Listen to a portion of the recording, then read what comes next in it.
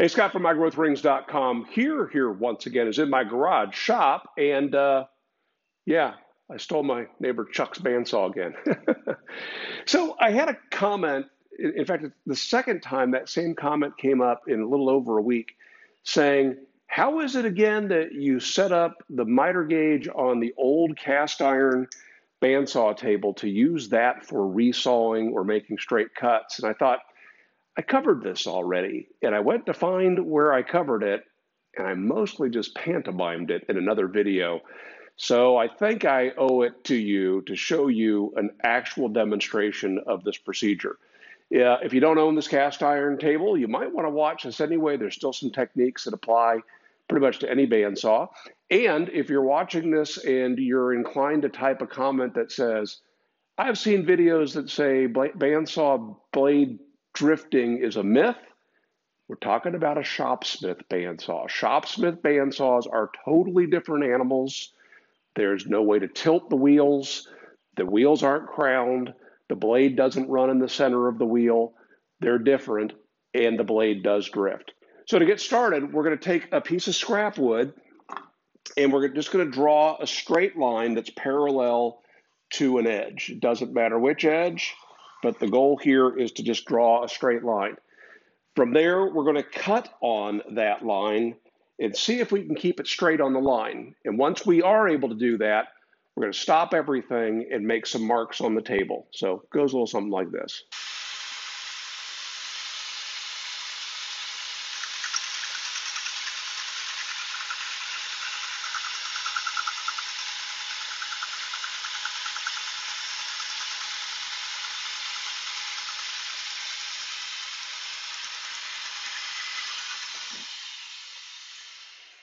So I'm pretty happy with that. I'm off at about a, I don't know, maybe 5 degree angle, something like that. And I'm going to hold that board steady and draw a line on the table. It might help if this table weren't so rusty, but hey, it is what it is. In order to accommodate for the amount of drift we're getting with this blade at this tension, we need to set our fence to match that angle. Now, the fence on the earlier model bandsaw with the cast iron table is, in fact, your miter gauge. So the Shopsmith miter gauge is the rip fence for this cast iron bandsaw table. First thing you're going to want to do typically is to just go ahead and remove the hold down. That's just going to be in the way when we're using it as a fence. And there is a very large tapered set screw here in the fence bar that locks this in place. But a lot of folks have experienced the same problem, and that is when you tighten that down, it may go so far deep that it doesn't want to back out anymore. Get stuck. Thank goodness this one is not stuck. So what you might want to do is to be sure to put a piece of paper in here to take up a little bit of space, and we can tear that off so it's not in the way. Now I need to tilt my miter gauge to match that angle that we've marked on the table.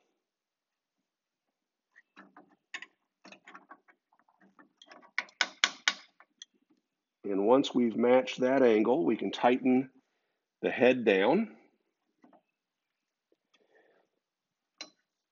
And we can now use that as our rip fence. So pretty much any kind of a straight cut, just if we want, in fact, one of the questions was somebody just wanted to basically cut some pieces for inlay. They wanted to be able to rip them down to the same size as the kerf they're getting with their bandsaw. So it's just a matter of setting the fence the proper distance from the blade, and then using the proper blade, resawing the stock that we need. So let's see if we can get this set up. Oh, you know what? That's not much of a fence there. I want to add an accessory board to this to give me a little more support. And so I just have a piece of scrap, and I'm going to attach this with double-sided spec tape. This is the double-sided tape I use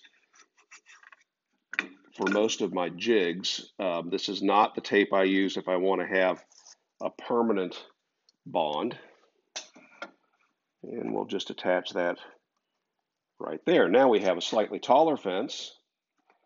And let's tighten this down and see if we can cut a thin cut.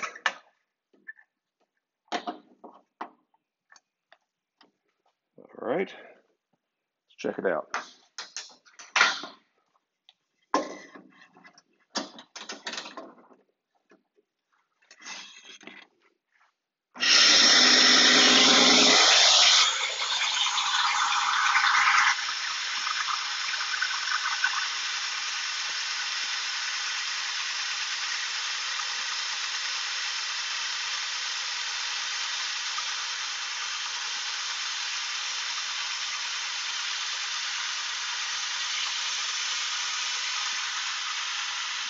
Get you a better view.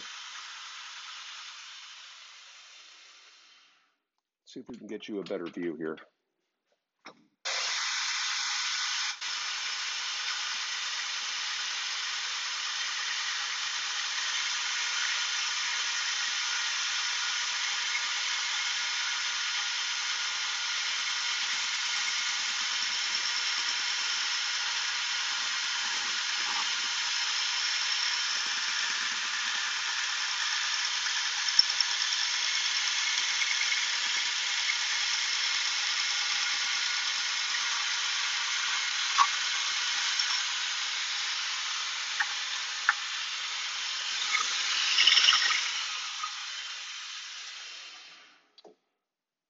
So if I were making shaker oval boxes, that would be ready to go through my thickness sander to surface that, and we'd be good to go.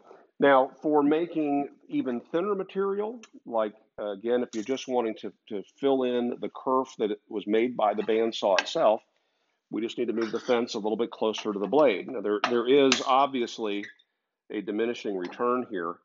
The teeth are rather aggressive.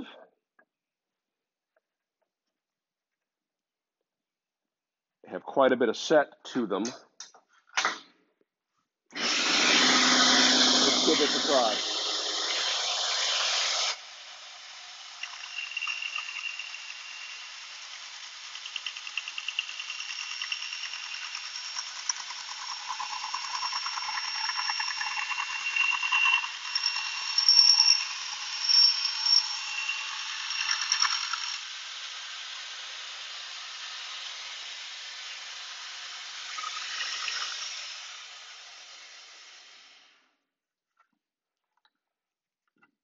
Let's see if that's, it was still a little bit thicker than my saw kerf here. We're awfully close. We're awfully close.